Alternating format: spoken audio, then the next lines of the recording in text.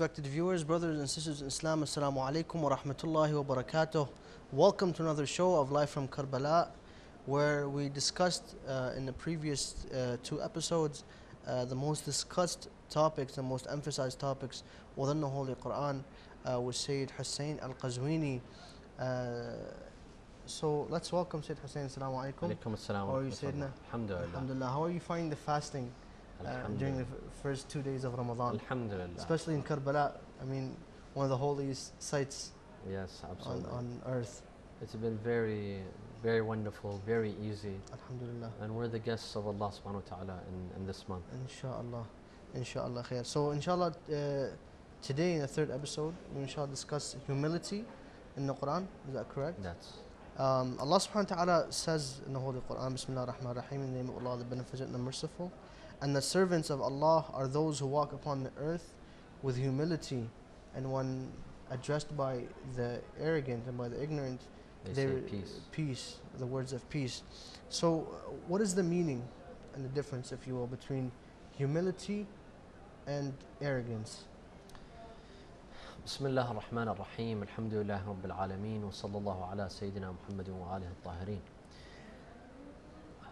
We always say that humility is a good trait and arrogance is a bad trait. Being humble is a good quality and being proud is a bad quality. But what is the meaning of humility and humbleness? The way I see it, when I picture the word, well, we don't want an exact definition of the word humility, but let's try to imagine what humility and humbleness is. When I think of the word humility, when I hear the word humility, I think of a person that lives with the people, not above the people. A person who sees himself an ordinary human being. He doesn't see himself above others, even though he might have qualities, or she might have qualities that distinguish him or her from others. For example, knowledge, lineage, a special position. Yet he himself does not view himself as different from other human beings. This is humility. And this perception, of course, this is a perception. When a person views himself equal to others, when he has this view, when he has this perception and view will translate into actions. Of course. He will not act above others. For example, his tone of voice. His tone of voice is not condescending. You should do this, you should do that. No, none of this. We should do this. We should do that. You see this person who feels humility and humble. This person walks humbly, meaning he doesn't walk, as we say, with his head up, with his nose above others, not saying salam to others. One of the qualities of humble people and people that feel humility, they say salam to everyone. Whether it's those that are older than them or those that are younger than them. If you like to test the humility of a person, see if he says salam to little children. That's a sign of humility. Another sign is that, for example, if this person were to go into a gathering, he wouldn't mind sitting at the end of the majlis, as we would say, or where the children sit, or the last seat, the smallest seat in the majlis. This is a humble person. He doesn't sit in the spotlight, somewhere that, people might not even notice him. This person is humble. This person is showing humility. And the bigger this person is, when he becomes humble, this is more of a humility for him. This is more of an effort. Because if a regular person acts regular and normal, that's not a big deal. But let's say, for example, the prime minister or a minister or a member of parliament, or a top scholar, an ayatollah, or a top speaker, sits with everyone else. He doesn't have a special VIP room. He sits with everyone. He eats with everyone. He walks with everyone without 200 guards behind him. Oh, yeah. Of course, not when his life is in danger. When your life is in danger, that's another story. Yeah. But when your life is not in danger, you're with your own people, you come in between the two haramain, you don't need 200 guards. When you have 200 guards walking behind you and in front of you and all around, this is not a sign of humility. This is a sign of arrogance. This is humility. Humility is a person who sees himself not above the people. With the people. A person with the people. An ordinary human being, an ordinary citizen, an ordinary servant of Allah subhanahu wa ta'ala. On the contrary, a person who is arrogant, no, he sees himself above others. He sees everyone else is here and he's over here. Why? Maybe because of his education. Maybe because he has a PhD. His PhD makes him a special human being. That gives, he thinks, it gives him the right to speak condescendingly to others. It gives him the right to not live with the people, but to live on his own, to live in his own world. Always VIP. Whether it's during majalis or in streets, he takes the VIP road. He feels like he always has to be recognized. He always has to be recognized. And if someone does not recognize him, the world goes upside down. If he has a PhD, people have to call him doctor. If you don't call him a doctor, that means you're stabbing him in the heart. If he's a mujtahid, he's reached the top level, you have to call him an ayatollah. If you don't call him an ayatollah, the world will go upside down. If he's a doctor, you have to call him doctor. You can't call him hajj. Or you can't call him Sayyid if he's a Sayyid. You know, there's some that would prefer to be called doctor and not Sayyid. Oh, weird. This is arrogance. Arrogance is to live above. It's to feel the need for recognition, the need for titles, the need for special seats. If he's not given or she's not given a special seat in the majlis, in the gathering, in the invitation, if he's given a bad seat, they'll get up and leave. This is arrogance. This is humility and this is arrogance. Imam Ali alayhi salam explicitly said about the topic that you just mentioned, an arrogant person is the one who sees himself above the people, as like a person on a mountain who sees the people small, but when they look up they seem smaller. Ahsant. That's so significant because it teaches us, it's basic. I mean, there's no need for arrogance. I mean, we're all equal. Imam alayhi salam says there are two types of people in this world, either to you, a brother to you in religion or reflection in humanity. So we're all equal. But what's the emphasis of the Quran on humility? We see this is a recurring theme in the Quran. The Quran emphasizes on humility. We see several verses that talk about humility. One is the verse that you recited in the beginning of this presentation, Bismillah ar-Rahman ar-Rahim, in Surah Al-Furqan. وَعِبَادُ الرَّحْمَنِ, and the verse is talking about the qualities of the servants of the merciful, the servants of Allah. These are the qualities of the servants of Allah. وَعِبَادُ, the first quality, وَعِبَادُ الرَّحْمَنِ الَّذِينَ يَمْشُونَ عَلَى الْأَرْضِ هَوْنًا.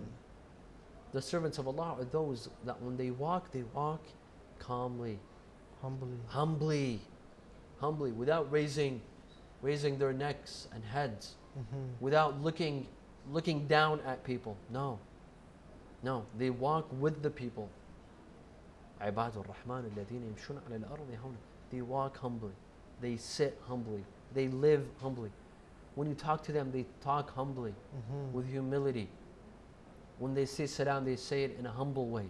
They don't speak to the people. They don't speak to the people from a higher position. Even though they could be at a higher position. But when they speak the same position. One of the qualities of the companions of Rasulullah sallallahu alaihi wasallam. Sallallahu alayhi wa Some sallam. of the righteous Sahaba. Mhm. The Quran says, محمد رسول الله صلى الله عليه وآله Muhammad wa alihi. والذين معه أشداء على الكفار رحماء بينهم. رحماء بينهم. They're merciful with each other. They're humble to one another. They show humility to one another. And another verse, Allah subhanahu wa ta'ala addresses Rasulullah sallallahu alayhi wa sallam. This is a direct order and advice to Rasulullah. وَاخْفِضْ جَنَاحَكَ لِلْمُؤْمِنِينَ. Lower your wings. Lower your wings to the believers. This is a metaphor. It's a metaphoric expression of being humble. In the coming nights, inshallah, when we speak about Inshallah. the kindness to parents in the Quran, one of the verses is regarding parents. وَاخْفِضْ لَهُمَا جَنَاحَ الذُّلِّ مِنَ الرَّحْمَةِ. Lower your wings of humility to your parents. This is an expression. When you lower your wings, it's an expression of humility and humbleness. Allah subhanahu wa ta'ala tells Rasulullah, lower your wings for the believers. Have you seen birds, crows, falcons, or peacocks? Peacocks, when they want to show off, what do? They raise their feathers and their wings to show their colors. This is a sign of arrogance. But when it's not showing off, what does it do? It lowers. Yeah. Even birds, when they want to show off, they'll raise their wings out of arrogance. No. But when they bring down their wings, it shows them more humble. وَاخْفِضْ جَنَاحَكَ لِلْمُؤْمِنِينَ. Allah tells Rasulullah to be humble and show humility to the believers. In Surah Luqman, Luqman gives advice to his son. He tells him, وَلَا تُصَعَّرْ خَدَّكَ لِلنَّاسِ وَلَا تَمْشِ فِي الْأَرْضِ مَرَحًا. وَلَا تُصَعَّرْ خَدَّكَ فِي النَّاسِ means don't turn your face away from people. Those who are arrogant, they don't live with the people. They turn their face. Someone poor, someone who has a question, or a family friend, they speak to them, they turn their face. They don't give their face. This is a sign of arrogance. وَلَا تَمْشِ فِي الْأَرْضِ مَرَحًا. Don't walk with pride. You know, walking, it says a lot about a person. That's why we see a lot of verses that stress on walking. وَعِبَادُ الرَّحْمَنِ الَّذِينَ يَمْشُونَ عَلَى الْأَرْضِ هَوْنًا وَلَا تَمْشِ فِي الْأَرْضِ مَرَحًا. And another verse, وَلَا تَمْشِ, this is in Surah Al-Isra. وَلَا تَمْشِ فِي الْأَرْضِ مَرَحًا إِنَّكَ لَن تَخْرِقَ الْأَرْض وَلَن تَبْلِغَ الْجِبَالَ طُولًا. So significant. Walk humbly, because you will never reach the mountains. Some people, they walk, they raise their backs, their shoulders, they raise their necks as if they're basketball players. The Quran is saying, listen, you're not going to reach the mountains. أنك لن تخرق الأرض ولن تبلغ الجبال طولا. Doesn't matter how tall you stand, you're still going to be a small person compared to the mountains. A person is not about size. It's not about how big you make yourself. A person does not become big by being arrogant. A person becomes big with his actions. With his actions. And another verse in Surah Luqman. وَاقْصُدْ فِي مَشِّكَ. When you walk, walk moderately. Again, this is a sign of humility. Don't walk, you know. I'm sure you've seen people, the way they walk. They do, yeah. They walk, when you look at them, you think, who does this person think he is? An emperor, a king, a president? No one even knows this person. Thus, the Quran is basically trying to say that you're not going to make yourself big by doing this. You make yourself, you let 200 people walk behind you as bodyguards. Or there's a terminology called hashia.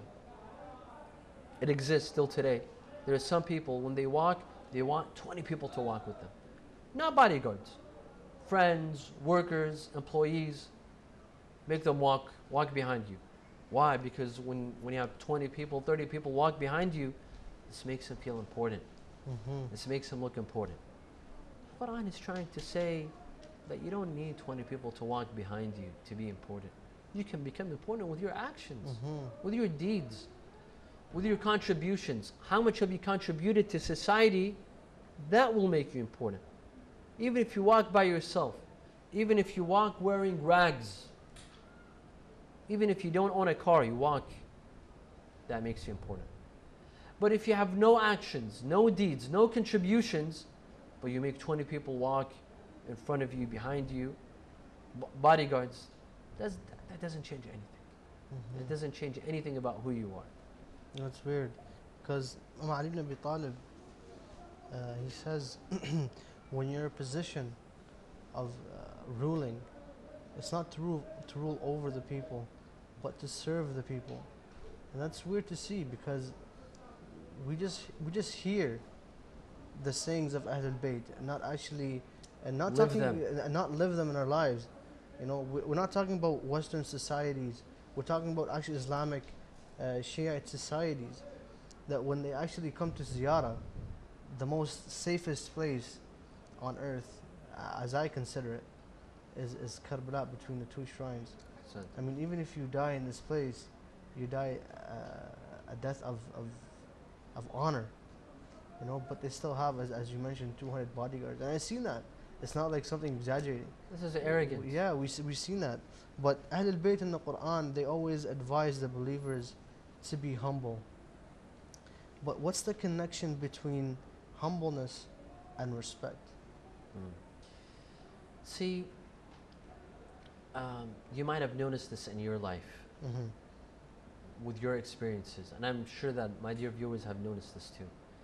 The people that are most humble and show the most amount of humility are the most respected people. The most respected people. When you see, for example, a doctor, a physician, yet in the mosque, in the center, at time of iftar, when it's time to serve food, he doesn't sit and wait for people to bring him food. He gets up and serves. Even though he's a doctor, he's a physician. Doesn't he grow in people's eyes? Doesn't this bring him respect? Even though serving food, or maybe even collecting the trash after people eat, it's not seen as something respectful. But when someone becomes humble enough and shows humility and does it, he gains what? Respect. He grows in people's eyes. Or if you see a scholar, big scholar, yet he says salam to young children, not just the older people and the elders, even to children, doesn't he grow in people's eyes? Definitely. We've seen that. These are deeds that people don't do because they want respect. I know some people, they don't, for example, at the time of iftar, at our centers, at our Husseinias, at our mosques, they want to sit respectfully so that people respect them. They don't want to get up and serve because in their eyes that's disrespectful for them. While that brings respect. It does, yeah. That brings respect. That brings love. When they see a doctor, a scholar, someone who has weight in the society, he comes and serves. That brings respect. This person grows in people's eyes. We have a hadith by the Ahlulbayt that says, "Man tawadha'a lillah, rafa'ahu Allah." He who shows humility for the sake of Allah, Allah raises him. Subhanallah. He lowers himself. It's as if Allah says, you lower yourself, I will raise you. I'll bring you higher. I will raise you. But if you want to raise yourself, then I will lower you. Subhanallah. I will lower you. Leave it to me. Leave it. The more you lower yourself, I will raise you. Let's look at our friends, our family members, our neighbors, people that we know, you and I know, and others. The ones that we love the most and respect the most are the ones that have the quality of humility and humbleness. Yeah, our teachers. I'm pretty sure that we all have teachers that we won't forget, from elementary school, middle school, high school, college, hawza. My favorite teachers were the most humble teachers. The ones that made me feel, I'm worth something. They would answer my questions. They wouldn't brush me off. They wouldn't ignore me. I still remember those teachers. I pray for them. When I go perform ziyarah, I say ziyarah on their behalf, because they're the ones that made me feel special. They showed humility and humbleness. On the contrary, those that are arrogant, they are the most disrespected and disliked people in every society. Those that, you know, don't say salam to anyone. They expect everyone else to say salam to them. Those who have no respect for others, but they expect respect from others. Those that expect people to put them in good seats, in good positions. No one respects them. No one even likes them. These people are dreaded in every society, in every community. Thus, we see a relationship between humility and respect.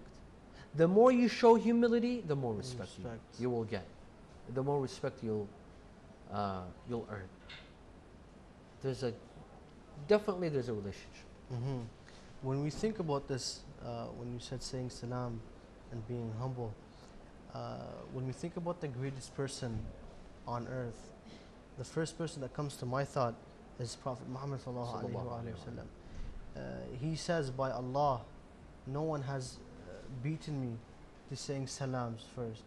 He always would, even to children, even old people, you know, such role models that we have in Islam. Yet we still have Rasulullah would always say salam to young children. Yeah. And this is a test. If you wish to see if a person is humble or arrogant, see if he says salam to children or not. Saying salam to elders, that's not a big deal. That's an obligation. But to say salam to young children, that shows a lot of humility and humbleness. So we can say that humbleness is one of the significant characteristics of a believer, of a follower of Ahlulbayt, even any person.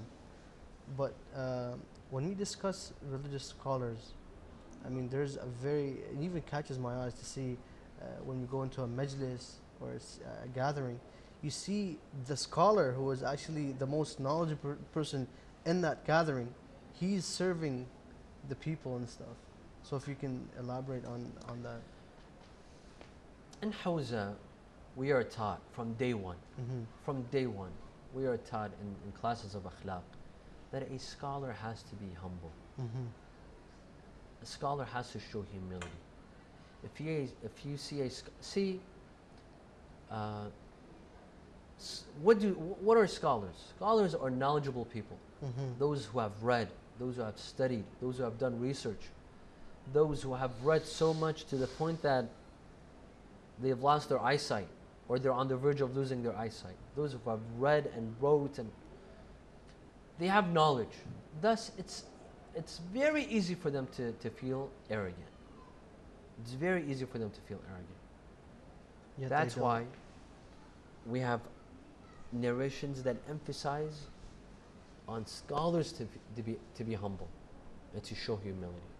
A lot of narrations that emphasize ilmun ma'ahu hilm, to be knowledgeable, but at the same time to be patient, to be humble, to show tolerance for others. Because what's the point of being knowledgeable but not showing humility to others? Yeah. People are going to be they're not going to be attracted to you. No. They won't be attracted to you.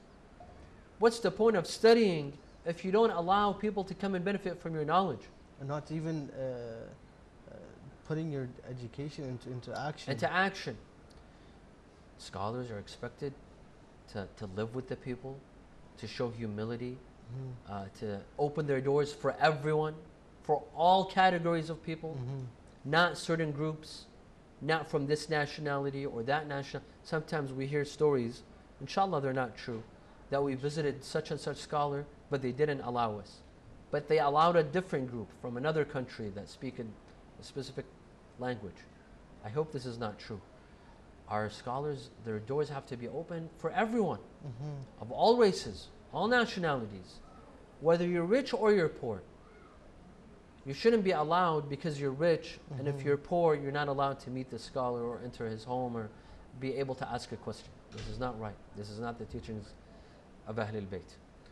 Thus, a scholar, the more he knows, the more his knowledge increases, the more his humility must increase. And the more his arrogance should decrease. You know, in Hawza, they give us a beautiful example, very beautiful example. They say a scholar should be like a fruitful tree. Fruitful tree. You see, trees that don't have fruits, in the winter, they're tall. But in the spring or in the summer, when they carry fruits, they come down. They come down. That's a great example. Because the fruits are heavy, so they bring down the what do you call it? The fruits. Or the branches. The branches. Ahsant. The branches are forced to come down because of the heavy fruit. The more it has fruit, the more it'll come down. Have you ever seen a very tall apple tree? Or a very tall orange tree? No, they're all down to earth. Down to earth. For people to easily get their fruits. Scholars should be the same way. The more their knowledge increases, the more they should be down to earth so that people benefit from them. What's the point of a scholar that shows no humility and people don't benefit from his knowledge? Who wants to stand tall and live above the people? And let me share this story with you. There's a very well-known scholar. There was a very well-known scholar by the name of Sayyid Abdul Hussein Sharaf al-Din, rahmatullah alayh, the author of Kitab al-Muraja'at. This very, very distinguished book, al-Muraja'at, which is several correspondences between him and Shaykh al-Azhar. And at the end of the book, at the end of the correspondences, he makes him Shi'i. Shaykh al-Azhar becomes a follower of Ahlulbayt. MashaAllah. And this book has been translated into English under the name of The Right Path. The Right Path. My father went to visit Sayyid Abdul Hussein Sharaf al-Din in Sur, in Lebanon. And this was in the 50s, early 50s. My father was in his early 20s. He might have been maybe 22, 23 years old. He said, I went to visit Sayyid Abdul Hussein Sharaf al-Din, this top scholar, who he wasn't a marja', but he was not less than maraja'. His position, his knowledge, his books. He was in the position of being a marja'. My father says, I went to visit him in Sur in the early 50s. They opened the door. I went to the Sayyid. He said he was lying in his bed because he was ill. So he said, I saw him get up from his bed. He said, I rushed to him. I rushed to him to make sure that he doesn't get up. But he was trying to get out of bed. He said, I tried to grab his hand, to kiss his hand. He said he pulled his hand. He grabbed my hand and he kissed my hand. He said, I was only 22 years old. I was still a student in the Hawza. He said, I wasn't famous. No one knew me. I wasn't a famous speaker. No one had seen me on TV. I was a regular student. Yet the Sayyid grabbed my hand and he kissed it. He said, I was so embarrassed that I wanted, as we say in Iraqi, I wanted the ground to swallow me. I wanted the ground to bury me. This is humility. This is humility. I saw a picture of one of the maraja' in Qom. One of the top maraja', one of the oldest maraja' in Qom now. I saw a picture of him embracing the hand of an African student. Beautiful picture. Beautiful picture. This top scholar, he's in his 90s. He's a marja'. Yet he grabs the hand of an African student and he embraces it. This is the school of thought of Ahlulbayt. This is what the Quran teaches. This is وَعِبَادُ الرَّحْمَنِ الَّذِينَ يَمْشُونَ عَلَى الْأَرْضِ هَوْنًا.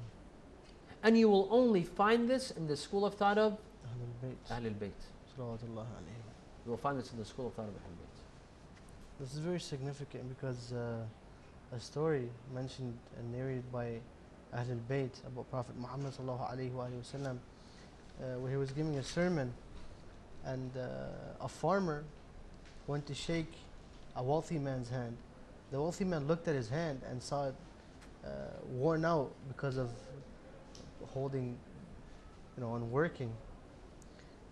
So he didn't shake his hand. He felt like he's gonna get some kind of disease, I don't know what. So Prophet Muhammad ﷺ came down from his place and kissed the hand of the farmer. I mean, with such a humility. Ahsant. Rasulullah would time and time again kiss the hands of workers, farmers, gardeners, and say, هذه يد يحبها الله. This is a hand that Allah loves, because this is a hand that works to earn a respectful income, a respectful salary. This is the humility of Rasulullah sallallahu alaihi wasallam. I mean, Ahlulbayt, and especially Rasulullah sallallahu alaihi wasallam, teach us the best lessons about humility. What are specific traits of the humility of Ahlulbayt, peace be upon them? We see the Quran describes Rasulullah sallallahu alaihi wasallam. One of his qualities mentioned in the Quran, it says, فَبِمَا رَحْمَةٍ مِّنَ اللَّهِ لِنْتَ لَهُمْ. Out of mercy of Allah, you softened for them. You were soft with the believers. Rasulullah was soft. Soft meaning what? With his akhlaq. He wasn't harsh. He didn't use harsh tones. He spoke gently, softly, humbly with the people. The Quran says, وَإِنَّكَ لَعَلَىٰ خُلُقٍ عَظِيمٍ. You have great manners, Ya Rasulullah. Rasulullah had great manners. He would sit with the people. I've read narrations that in the masjid of Rasulullah, when Rasulullah would give sermons, he would sit in circles. In circles. Why? Because in a circle, there's no VIP section. In a circle, everyone's the same. Otherwise, you've seen our majalis. Our majalis, usually there's the end point and there's the beginning where the dignitaries and the important people sit. This was not how Rasulullah's majalis were. Rasulullah would sit in circular fashion so that everyone's equal. Ahadith say that he would give his companions equal amount of attention. If he looked at this companion 20 seconds, he would look at this companion also 20 seconds. This one 20 seconds. So on and so. He treated them equally. This is humility. And I am shocked when I see some that say this verse, عَبَسَ وَتَوَلَّى أَنْ جَاءَهُ الْأَعْمَى.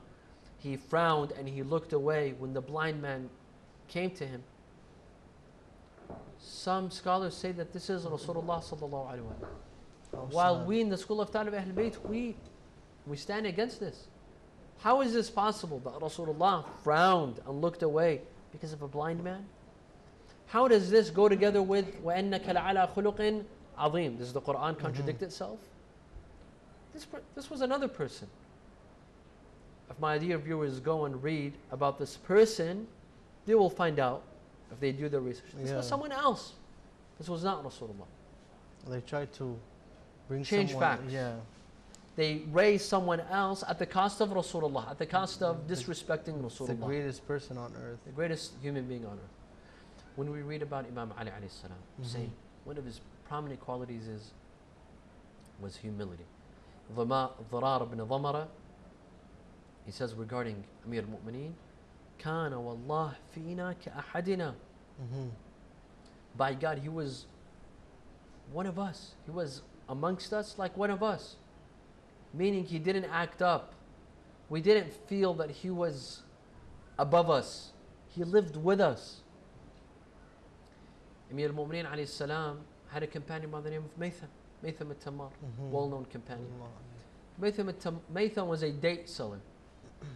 Date seller. He was illiterate. He didn't know how to read and write.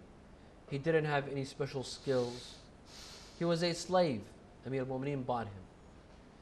Yet Amir al-Mu'mineen loved Maytham so much to the point that Maytham would sit outside of the mosque, Masjid al-Kufa, and he would sell dates. Sometimes he would have to go home. He would have to, for example, use the restroom. He would ask Imam Ali to fill in his spot. Imam Ali would come. Imam Ali was the Khalifa of the time, recognized by all Muslims. Imam Ali would sit on the corner.